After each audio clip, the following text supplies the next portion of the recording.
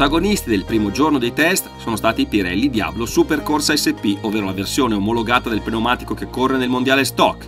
Dagli pneumatici racing, il Supercorsa SP eredita la filosofia costruttiva, le carcasse con cintura a 0 gradi e il disegno degli intagli. Il posteriore adotta però la soluzione bimescola per migliorare il comportamento stradale, assicurando grip in curva e stabilità sul dritto alla massima velocità. Utilizzati come primo equipaggiamento sulle moto italiane, i Pirelli Diablo Supercorsa SP sono degli eccellenti compagni per i track day. Sono gomme semplici da utilizzare, possiamo considerarle plug and play, perché sono in grado di adattarsi senza troppi problemi a molte ciclistiche.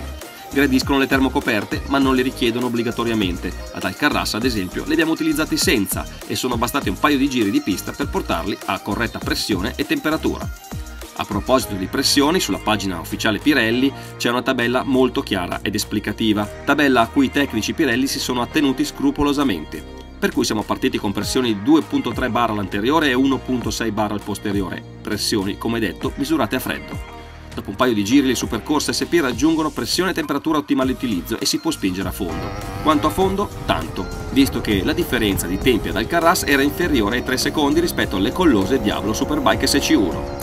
Sorprendente la longevità, soprattutto considerando quanto abrasivo è l'asfalto di Alcarras.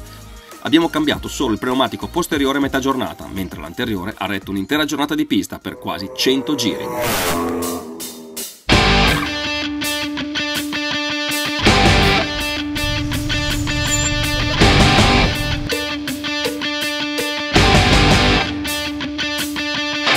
È il giorno del time attack, si fa sul serio e Pirelli ci ha offerto la possibilità di scendere in pista con le gomme del mondiale.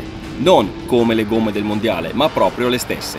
Le Diablo Superbike SC1 sono le stesse gomme che in certe condizioni climatiche i piloti del mondiale Superbike scelgono per correre. Le novità introdotte con l'ultima release sono una circonferenza aumentata, un'impronta a terra ulteriormente migliorata e una migliore stabilità termica che consente di mantenere le performance inalterate per un tempo più lungo. Nessuna concessione a comfort o chilometraggio, con prodotti di questo tipo si cercano solo performance e grip.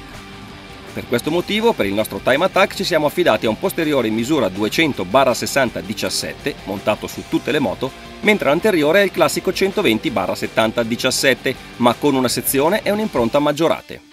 Con gomme di questo tipo si entra nel tecnico, la SC1 è un prodotto estremo e come tale va trattato, il preriscaldamento prevede almeno un'ora in termocoperta a 90 gradi, dopodiché vanno verificate le pressioni a caldo che Pirelli ha fissato in 1,7 bar per il posteriore e 2,3 bar per l'anteriore. In queste condizioni si è in grado di spingere fin dalla prima curva.